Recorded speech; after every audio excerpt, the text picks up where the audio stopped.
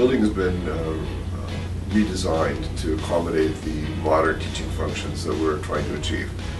Remember, this is a building that was a brewery at one point, and you could do an interesting study of its own architectural evolution. So it's gone from brewery to classroom and research space to now really first-rate classroom and research space over a 50-something year history.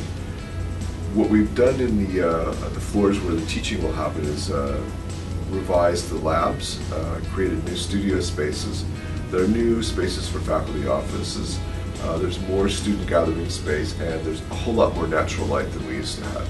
We're also going to have this fantastic new cafe, so when you need a break from making movies or doing photo shoots or whatever it might be that you're studying at Ryerson. It's also going to have the gallery space, which will have a student and exhibit space as well as space for the various shows that we're programming into it. And we're going to have some fantastic shows coming from the Jeu de Paume and many other places.